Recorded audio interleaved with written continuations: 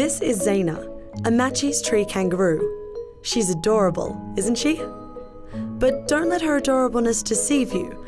This rare kangaroo is extremely threatened. With curved claws and stocky muscular limbs, she's at home in the trees. However, her padded paws allow her to fall from up to 60 feet without injury. This marsupial is so rare, it can only be found in the mountainous rainforests of northeastern Papua New Guinea.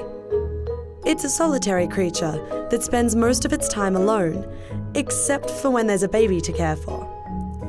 Tree kangaroo joeys spend 18 months with their mothers before setting out on their own.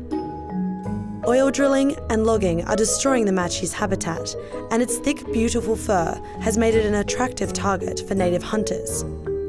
Captive breeding and local education efforts are making headway, but its future is uncertain.